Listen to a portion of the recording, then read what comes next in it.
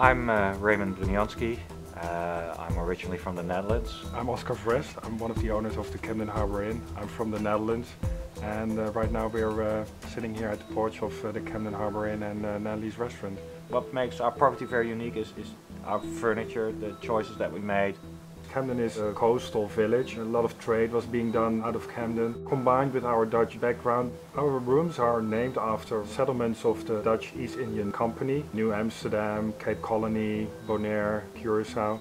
This whole combination of European design, Asian antiques makes the building very, very special, and we just try to offer approachable luxury in a setting in which they look beautiful and which people would like to spend hours of their time and not just come in to have a quick bite and then leave again. The whole way we are looking at lodging and we are looking at dining is different. It's more European.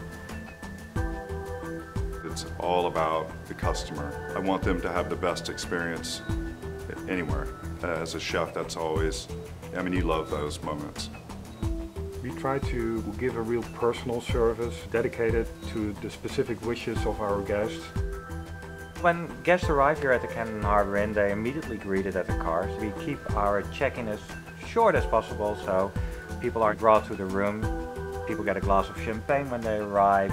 We have a massage therapist waiting for them, and in the evening we have housekeeping coming to the room and they do a turn-down service. We have premium Belgian handmade chocolates that we put on the pillow. It's all pampering, making sure that people are happy. The personal attention is 24/7 here.